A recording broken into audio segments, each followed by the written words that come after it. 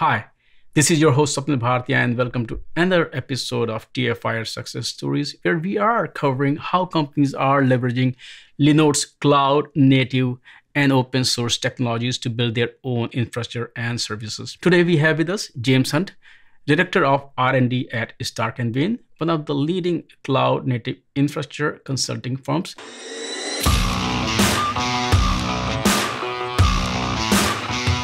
James, Stark & Wayne, as we all know, is known for its expertise in Cloud Foundry, and you are also expanding. You're going beyond Cloud Foundries and offering services around Kubernetes, or basically you are evolving with your own customers and helping them in their own cloud native journey. So can you tell me a bit more about your focus? How has the company evolved? As the industry and the marketplace has changed, we've adapted along with it. So we believe very strongly in the right tool for the right job. And while we do definitely still think Cloud Foundry is the best platform as a service, hands down, for application developers, the 12-factor way is a little bit restrictive in some cases. Things like lift and shift or data services are just a better fit on Kubernetes. We're also helping people with Docker and Docker Compose-based workloads, and just generally getting into with our clients and figuring out what is the right tool for the right job based on what they need to get out of their platform. So what got you interested in data protection? Data protection, or as you may know it, backups, is not at all a good, sexy area to work in. There's not a lot of interesting problems, I don't think, to solve, or people don't think so. But when we first started looking at a solution many years ago about how do we back up the data that's in either Cloud Foundry deployed services or even the bits of the platform that support Cloud Foundry, we realized there wasn't a ton of cloud native solutions. And what we ended up building was something based off of essentially pipes of data. And that abstraction, which worked really well for Unix and Linux, also worked well for data protection. What we ended up finding, though, was that it's about more than just keeping a copy of your data for a rainy day when something goes horribly, horribly wrong. And instead, it's really a way of transferring data between different points in time or space. We think of backups as something you do, and then if somebody drops a database or a data center catches fire, you still have the data that you otherwise would have lost. But you can also think of it for other workloads, things like data copies for test and dev integration. We use Shield and CF Protect to do upgrades of data services, similar to blue-green for application.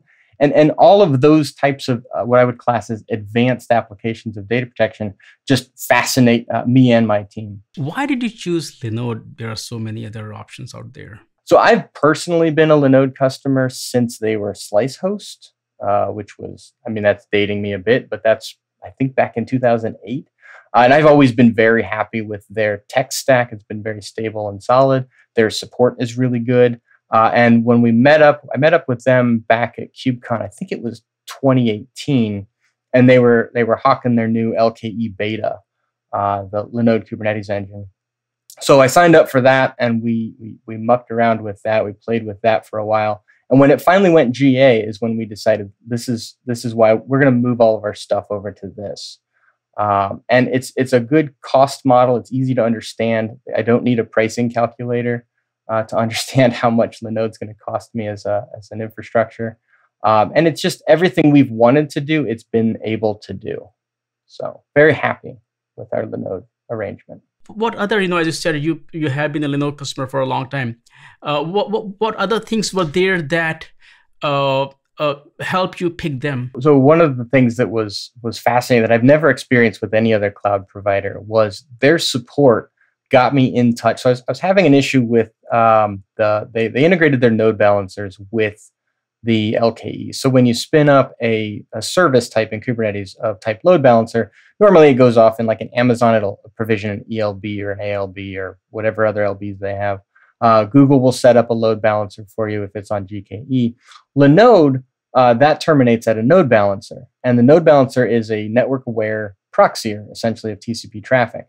Well, when we spun up our first pods behind a node balancer on LKE back when it was still in beta, we noticed the node balancer dashboard in the Cloud Manager, which is the analog to AWS console.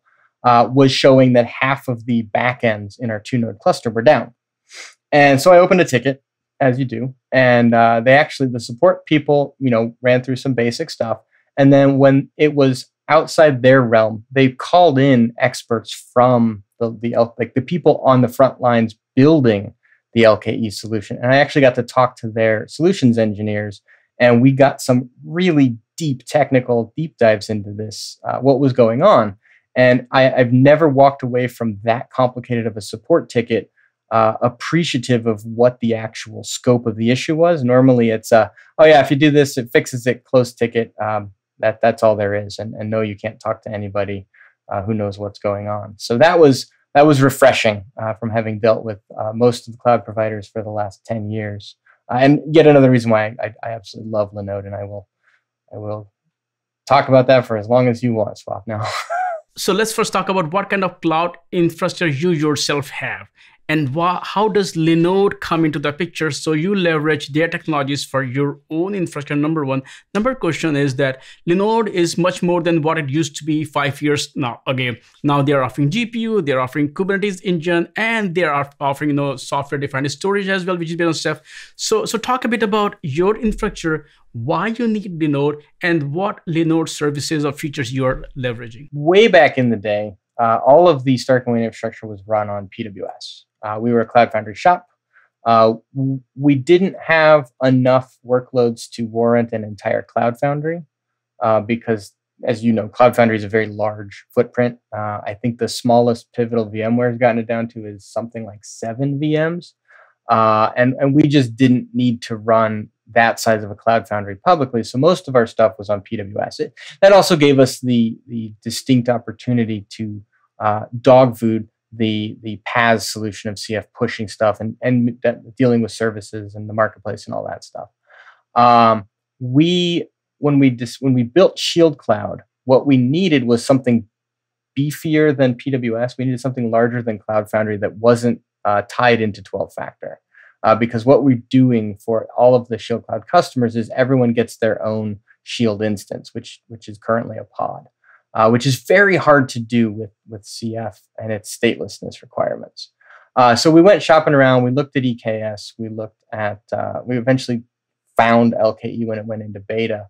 And when they mentioned that they were doing object storage, that was the second shoe to drop, as it were, because Shield needs someplace to put all of those backup archives. And so what we do is we have a couple of LKE clusters that we run all the Shield Cloud stuff on. We have another cluster that we run, what you would consider the starkandwayne.com infrastructure.